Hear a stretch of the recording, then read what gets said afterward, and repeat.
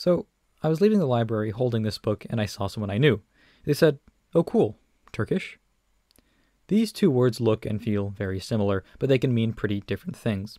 The word Turkic is more well-defined and precise in its definition. When we talk about Turkic peoples, we're talking about the different states, nations, and cultures that speak Turkic languages. The Turkic languages are a family of languages that span much of Europe and Asia, from the Karaims and the Gagauz to the Uyghurs and the Siberian Tatars. This is called a family of languages because they all have a common ancestor which was spoken around here about 2,500 years ago. The word Turk is a little vaguer and has a much longer and more confusing history. Originally, Turk was used to refer to the Kök-Türk Confederation, either by themselves or by others. Then for the next 1,000 years or so, it was pretty much a free-for-all, and Turk could basically mean anyone nomadic from these parts of Asia. Then, from the founding of the Ottoman Empire onward, the term Turk slowly narrows once again.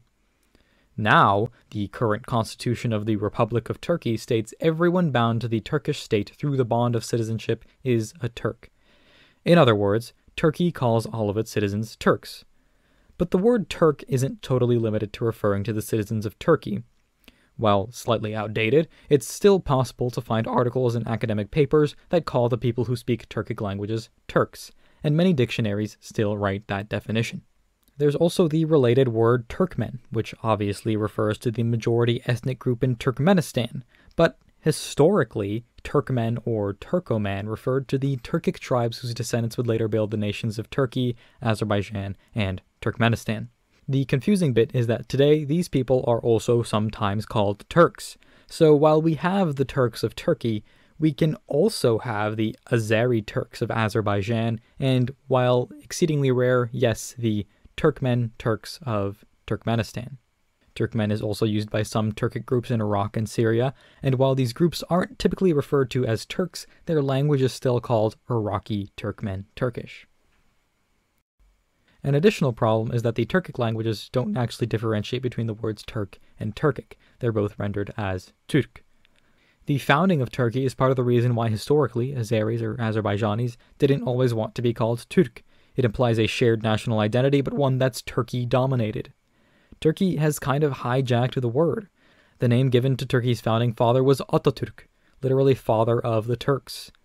It's true that Azerbaijanis and Turks have a common ancestor, but they also have traditions and cultures unique to themselves, and we can recognize these things without calling them both Turks. Saying a phrase like Kazakhs are Turks is not technically incorrect, but in saying so, you're ignoring the last 100 years, and the term today is inextricably tied to the country of Turkey. Using the word Turk may also have implications such as pan-Turkism or a Turkey-centered Turkic world that are outside of the intended meaning. And while Turkey certainly has a plurality on the number of Turkic people, they are only one part of the kaleidoscope of cultures. For that reason, saying Kazakhs are a Turkic people is more accurate and precise. To recap, when should we use Turk, and when should we use Turkic? Use Turk when referring to people from Turkey, and Turkic to describe one of these groups or languages.